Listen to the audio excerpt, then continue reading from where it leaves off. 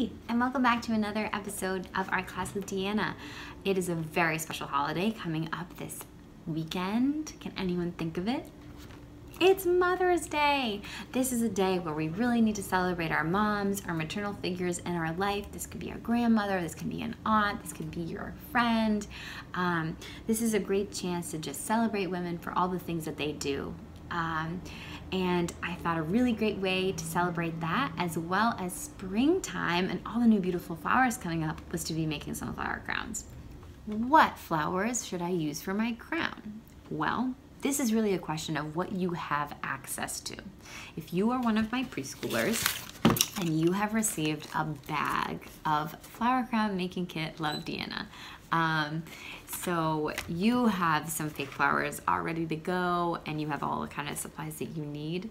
But if you do not have any access to fake flowers right now, this is a great opportunity to go outside and pick some flowers, some wildflowers, and really be creative and connect with nature and be able to find what speaks to you. A really important thing to remember is when you're thinking about what flowers to grab, making sure, take a look at the flowers. Is there one of them, or maybe 10 of them? Or are there hundreds, if not thousands of them in a little field? Well, if there are thousands or hundreds, then it's okay to grab a few. No one's gonna really notice, and it's probably like a dandelion or something. But if you walk past a beautiful garden that's, part of someone's yard, taking their prized tulips is probably not very nice and is not very respectful. They've worked really, really hard to grow these flowers. So if it seems like it's someone else's, you really need to respect that those flowers are for them.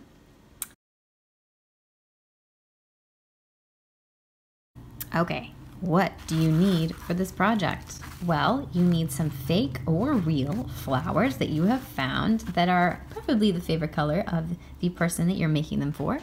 Some scissors, either kiddo scissors or regular scissors. Some string and your imagination. So, I have to choose first what I'm gonna have the base of my flower crown be. So that can be your pipe cleaner, that can be a little kind of wired guy with some little knobbly bits on it, or it can just be some of the wire kind. So you're gonna decide if you want it to be small, if you want it to be big. If you have the person present, you can kind of measure around their head and kind of decide, oh, I want it to be like a little tiara, and that would end here.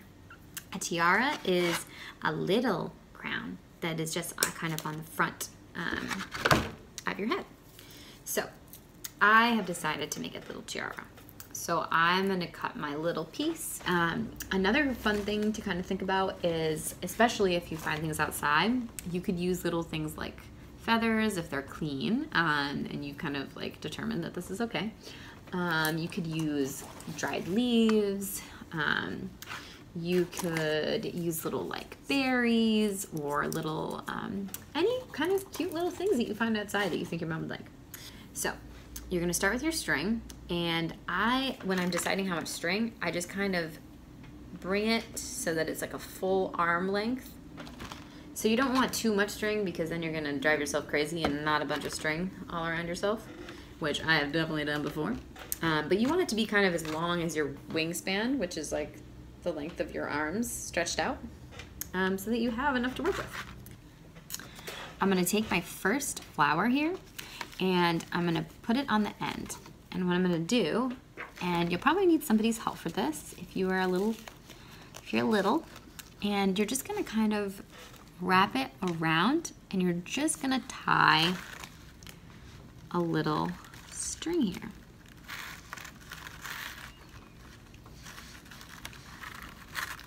So you're just gonna tie around it so it's nice and tight.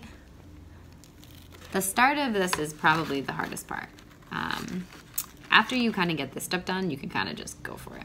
And then I like to tie it one more time. So this could be the thing that your dad can help you with, or I honestly think it'd be really fun to make this with your mom. Just don't turn around and end up wearing it yourself, because it's for your mom. And then you can take the little end and kind of turn it in so that it kind of smushes, it'll smush that little string so that it'll really stay. And then I have like my first flower on there. Now, the next thing you're gonna do is you're gonna take the rest of your string and you're just gonna start adding whatever flowers you like.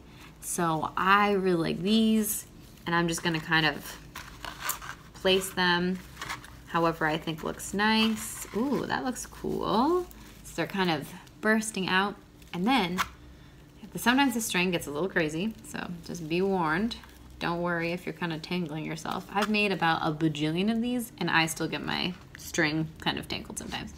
You're gonna take your little guy, and all you're gonna do is wrap around until you kind of feel it, and it feels like if you kind of slightly pull on it, that all the flowers aren't gonna fall off. You're really just gonna make sure that it's wrapped tight enough so it's nice and tight. It's kind of like flush to where that is, and then you just keep going.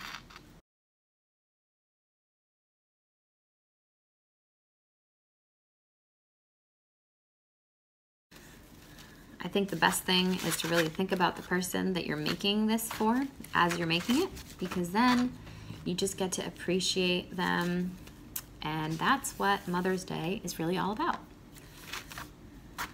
See how I'm just going and going, but I'm always going in the same direction. So if I start to wrap and I always go away from myself, I'm not gonna suddenly start wrapping this way, because that's actually gonna unravel the things. So basically, if you always just go in the same direction, you're always gonna be doing it right. Like, you can't really do this wrong, which is always kind of a nice thing to know about a project that you're working on. Because sometimes it feels like people think that there's only one way to do things. Well, that is just so silly to me, because it is art, and whatever you make, and if you put your heart into it, I believe that that is the right way to do it. Okay, we have arrived at the end here. I am going to, see, I only have this much string. Now, if you have lots of space left and you want to add more flowers, or go back and add more flowers, you can just add more string to the end of your string, just tie another little knot at the end, or you can just be done. And the only thing you need to do to end your thing is go around kind of the way you started in the beginning, and you're gonna make another little knot, and that'll secure it. And I like to do, I'm kind of intense, I like to do like 3 knots or something, just because I don't want the whole thing to unravel.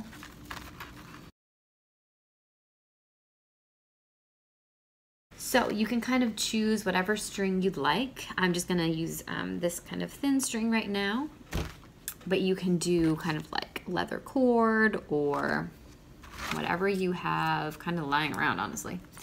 Because right now, we are not going out and getting things. We're just using what we got. And right now, I've got all this string. Perfect. So I'm gonna cut.